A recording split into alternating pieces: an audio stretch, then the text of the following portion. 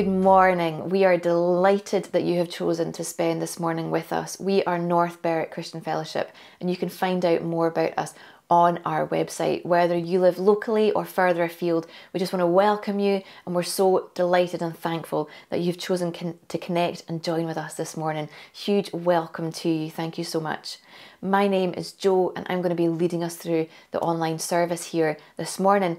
If you have any questions, or if you just want to get in touch, connect, say hi, then please do leave a comment in the comments box if you're watching on YouTube, or you can email and get in touch.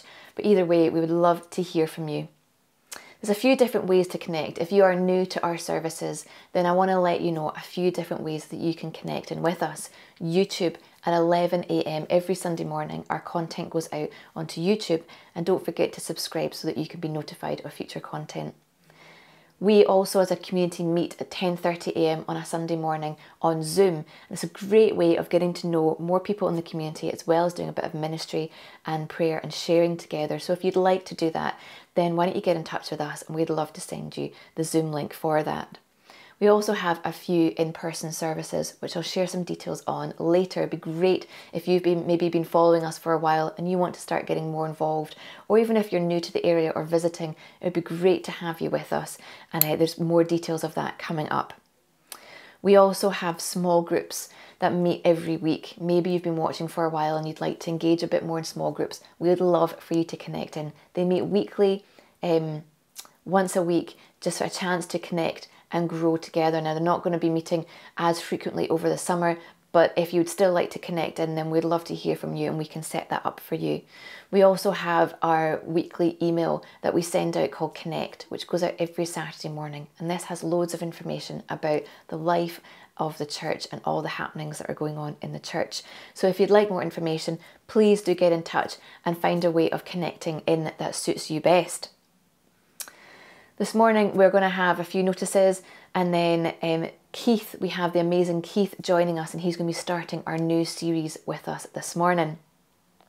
So we have a few in-person services coming up on the 25th of July and on the 22nd of August. Both are going to be at 1:30 p.m. in St Andrew Blackadder Church here in North Berwick. It's been amazing to use their building. Huge thanks to them. There is no pressure to attend. If you feel like actually this isn't something for you at the moment, then you can continue to watch online. Our services will be online still on YouTube at 11 o'clock, and the message will be the same. So there's no need to attend the in-person service and watch the YouTube, or fear of missing out, that the message will be the same. There will be no Zoom calls though on these Sunday mornings. And as we mentioned last week, just want to let you know that we have had the endorsement of the church for our new trustees, Neil Thompson, Norman Lazenby and Simon Rawson. You have all endorsed as our trustees, and they join Peter and I on the team of trustees, with Peter as our chair, which now forms a team of 5. So thank you to everybody who endorsed our new trustee appointments. We're really excited for this new season. Thank you very much, and thank you for your endorsement. We're going to have a time of worship just now, and this is something that we love to do. We love to just to worship God and come together in His presence, to adore Him, to worship Him, to give Him our all, whether we're in person or in our living rooms. It really doesn't change. We still worship, and we still engage, and we still love His presence. So let's come to worship just now. We come to worship you this morning, Lord.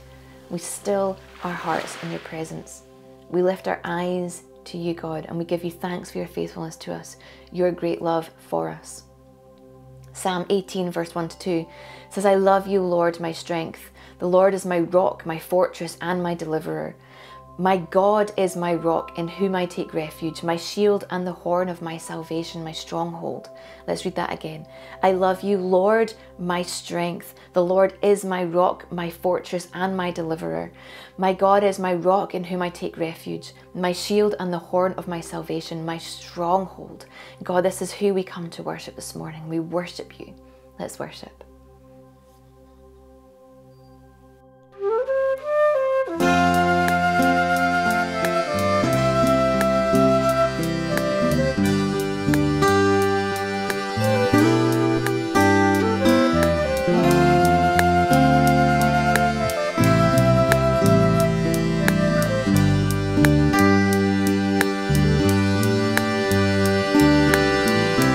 We see the Lord, and He is high upon the throne,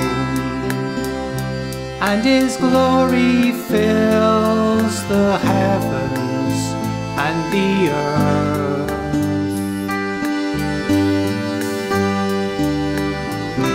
One like a lamb who was slain is on the throne. So I cast my crown before you and bow down to pray. For everything cries holy, everything cries holy. Oh, everything cries holy to you, Lord. For everything cries holy, everything cries holy. Oh, everything cries holy to you, Lord.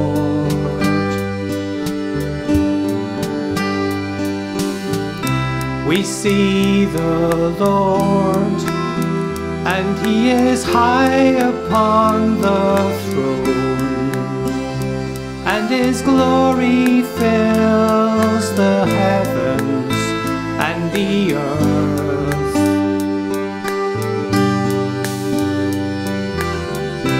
One like a lamb who was slain is on the throne. So I cast my crown before you and bow down to pray. For everything cries holy, everything cries holy, everything cries holy to you, Lord. For everything cries holy, everything cries holy. Oh, everything cries holy to you, Lord.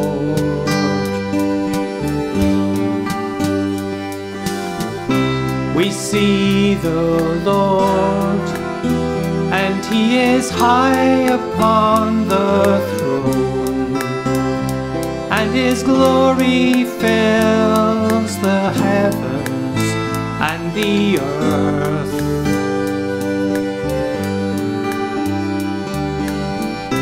One like a lamb who was slain is on the throne. So I cast my crown before you and bow down to pray. For everything cries holy,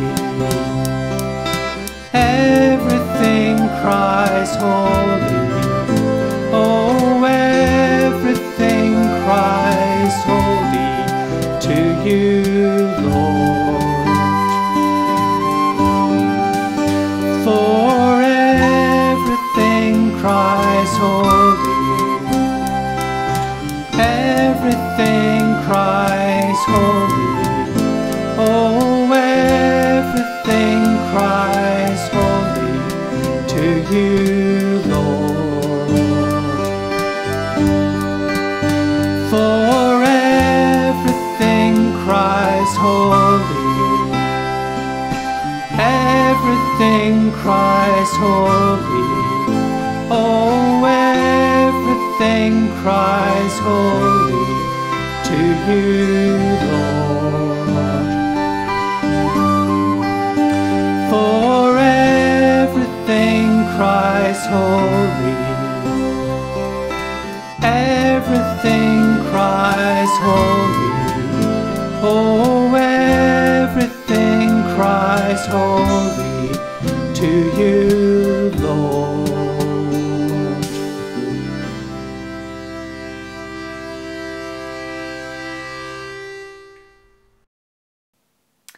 So this morning we are starting our new series with Keith, and this summer we have a series called Life Changing, and we have invited a number of different people to come and share a message on something which has impacted or changed their lives. This might be a verse, a scripture, a passage, something that has impacted them on their walk with God. And it's going to be an exciting series, hearing from lots of different people, their stories, their testimonies of what God has done in their lives.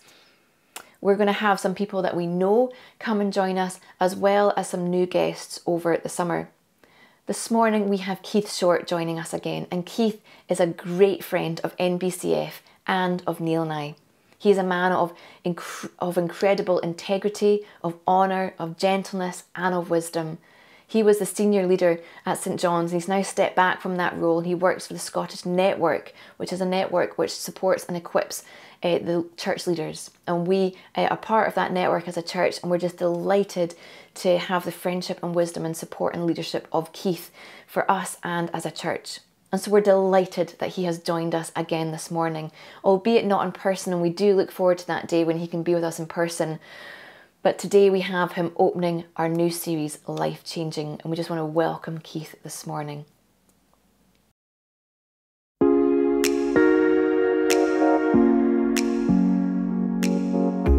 NBCF, it's so good to be able to talk to you this morning. I just wish that I could be there with you in person. In fact, I really look forward to the day when we can actually get together and have these in-person meetings, and I can actually be there in lovely North Berwick with you. But hopefully, I don't think that day will be too far off, so I'm really looking forward to coming down to see you guys. This morning, Neil and Joe have asked me to speak on a verse that is significant to me. Now, I've chosen a verse that many of you will groan when I tell you what it is. It's a verse that is so familiar to us all that we think we know that there is all there is to know about it. Yet it's a verse that has been incredibly significant to me. It's this, John 3, verse 16. For God so loved the world that he gave his only Son, that whoever believes in him would not perish, but have eternal life. Now, forgive me if this does not look as if I'm showing any imagination, but honestly, it is a significant verse for me and continues to be so. It was a verse, first of all, that was preached upon when I became a Christian. But you know, there's so much more here. Probably because it's so familiar, I think that we can often miss some of the deep and timeless truths contained just in these few words. The first thing is, for God so loved. In fact, I would have said that this is the most fundamental truth that we need to know and experience. God is love. 1 John 4 verse 6, it's boldly proclaimed that God is love. It actually is who God is. Yet we so easily miss it. None of the creeds, none of the historic creeds mention it. It's in none of the doctrinal statements that I've read. Yet, time and time again, the Bible proclaims this truth, that God is love. God doesn't just love, God is love. It's one thing, though, to know that God is love as a fact, or as a theological truth. But it's quite another for you to know it for yourself personally. You see, I can even believe that God loves you, but I have so much greater difficulty in believing that God actually loves me. And I think the reason for this is that I know what I'm really like. You know, the bits that I try not to let you or others see. My thoughts, my lusts, my jealousies, the anger, the selfishness that's often in my heart. You see, I remember my failures. I remember those embarrassments. I remember those embarrassing times when I have said or done something which has left me deeply ashamed. The things that I wish I hadn't said or done. When I first said yes to Jesus, I remember so clearly the exhilaration, the wonderful sense of God's presence, the realization that he was real, not just a figment of my imagination. As a young Christian, life seemed so easy. Prayers were answered. It all seemed very uncomplicated. C.S. Lewis describes the sensible but disillusioned man. And as I've got older, I've understood what he means by that statement. What he meant by that was someone that when they first become a Christian, they're so excited, they set their sights so high, they've got so much faith, so much belief in what God's going to do, that they're invincible. And yet as they grow and as they get older and they suffer more and more disappointments, they suffer from more and more losses, they mess up more times, they gradually set their sights a little lower and become sensible but disillusioned men. Soon after becoming a Christian, I did something really bad. I'm not going to tell you what it was, but it hurt those that I loved the most. And I found it really hard to receive forgiveness from God and from others. And I even found it really hard to forgive myself. But it was partly the grace and forgiveness shown to me by others that enabled me eventually to come to a place where I could receive God's forgiveness. And having received that forgiveness, I began to experience afresh His love. It's true, you know, the Scripture's right, that those who have been forgiven much, love much. I think the best illustration that I can have of love, or of God's love, is that of becoming a parent and a grandparent. I know the feelings I have for my children and grandchildren are so strong. I literally will excuse anything in them. I love them so much. That doesn't mean to say I let them get away with things or I let them get away with things. That doesn't mean to say I challenge them. But it does mean to say that when they mess up and do stuff that's really bad, and they all do, especially teenagers, then my love is not dented. I continue to love them. I continue to want the best for them. No matter what they do, I continue to be on their side. And if you want to have an example of, you say, well, that's a bit soppy, Keith, isn't it? God's surely more than that. No, He's not. Look at the story of the prodigal son. That's exactly what that story is about. It's about a father whose son wished he was dead, reaching out to him, longing for him, loving him back into the family. God is love. For God so loved the world. The second thing that this verse speaks to me is that God's love is really inclusive. Jesus really did die for everyone, and He's really not willing that any should perish.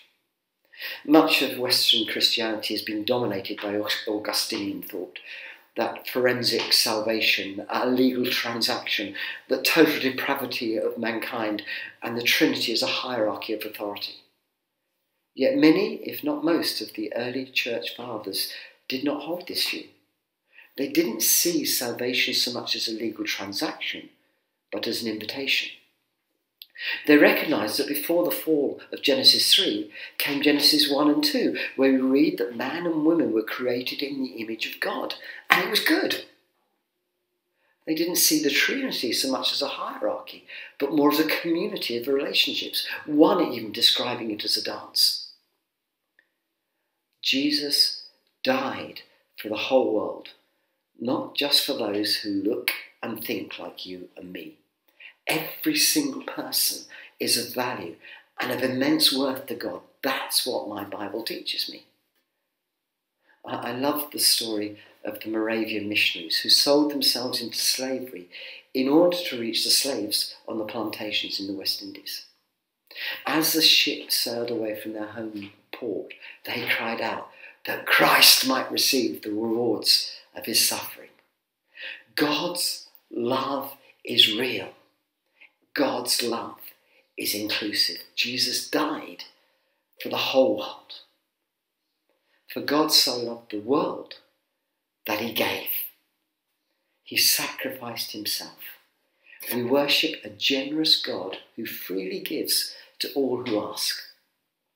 When I became a Christian, the charismatic movement was, I guess, in its infancy, well, this time around anyway. And it was really controversial back in the 1970s for many evangelicals, Catholics and traditionalists alike. And I remember wanting to be filled with the Holy Spirit, longing to receive the fullness of God, to know God so much deeper, longing to have spiritual gifts, all of them, that is, except for the gift of tongues and martyrdom. A martyrdom you only get to use once, and I don't think I was ready for that. But the gift of tongues was really controversial. So I can remember praying to God, Lord, fill me with the Spirit. Give me your gifts. Give me everything, but not tongues. I remember one night, I was in the Navy at the time, and it was a Naval Christian Fellowship prayer meeting, and we were in this room. And as we were praying together, it was like the presence of Jesus filled the room. And the person who was actually a Methodist minister who was leading our time together said, I just sense God wants to fill people with his presence today. If you want to know more of God, if you want to know and go deeper with God, why don't you just raise your hand? Now, I thought I was the only one in the room that raised my hand, but afterwards I realised that everybody else had. I raised my hand, and two friends came and prayed for me. And as they prayed for me, all I can describe is something that I learned that Wesley experienced. That was rivers of liquid love flowing from my head to my feet. It was an incredible sensation. It was a physical sensation. I can't even begin to describe it fully to you. And it had a dramatic effect on my life. It had an amazing effect. I knew that I'd been changed. I still didn't speak in tongues, but I knew that I'd been changed. So the three things that happened was that there was a sense of wonder as I experienced afresh the love of God. God's generosity in pouring out his experience refreshed that love of God. Secondly, my witness began to be effective. Literally for months, since I'd become a Christian, I'd always wanted to speak to others, for others to come to know the Jesus I knew, because it seemed so obvious to me having become a Christian. And yet, despite my best efforts, despite my abilities and my braveness in sharing my faith, absolutely no one came to faith. Some people had just ignored me. Others ridiculed me. Mind you, I can remember telling my sister-in-law that if she didn't come to Jesus, she would spend eternity in hell. So perhaps I didn't have the best evangelistic technique. But hear this. Having been filled with the Spirit, I went from that place and within a week had led 7 people to Christ. The Holy Spirit, God's gift, isn't just for us, it's for others. And the third thing that happened to me was a new, wonderful sense of worship. You see, up until this point, I'd loved hearing the scripture being taught. And it had come alive to me because before becoming a Christian, I'd never really read the Bible. And I'd only had it read to me in the AV version, and that was boring. And for me, though, when I became a Christian, scripture came alive and it became real. And there were passages like 1 Corinthians 13, which were amazing. And then, suddenly, when I got filled with the Holy Spirit, you see, for me up until that point, worship was the boring bit until we got to the sermon. But suddenly it changed. And far from being boring, I discovered that as we worshipped Jesus, we knew the presence of Jesus. And I couldn't get enough of it. And that's my prayer for you this morning.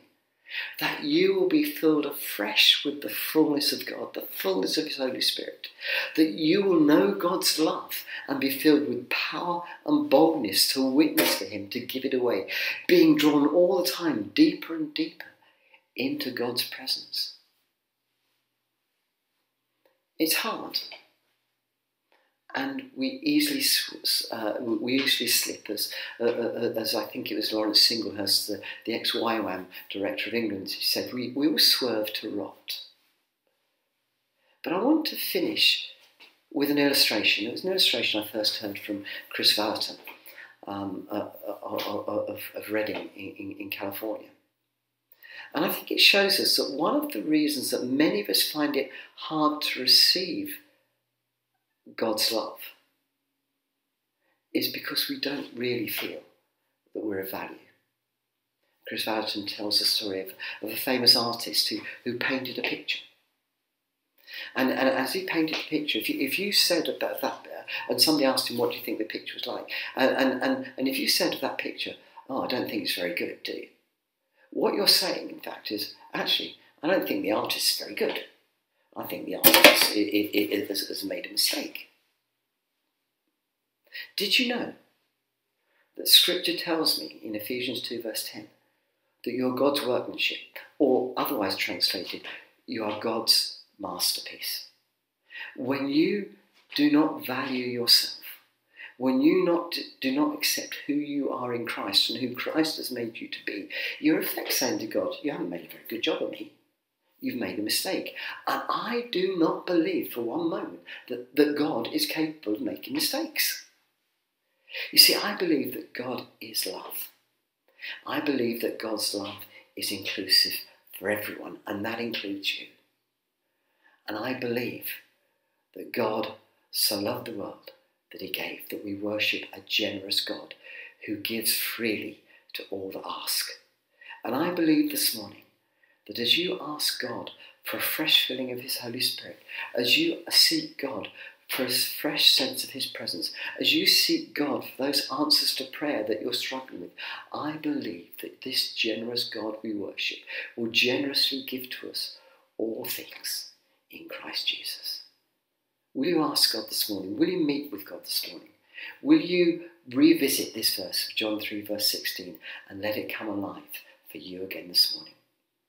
Thank you so much for listening to me. It's been so good to be with you. And I just want to finish now by praying for you. Holy Spirit, I just pray that wherever people are watching this morning, that they will know your presence in the room with them. Will you fill that room with your presence and with your love? Will you let each and every person that views this know that they are precious in your sight, that they are made in your image? Father, thank you for Jesus. Thank you for this amazing verse. For God so loved the world that he gave all he had, his only Son, that whoever believes in him would not perish, but have eternal life. Thank you, Jesus.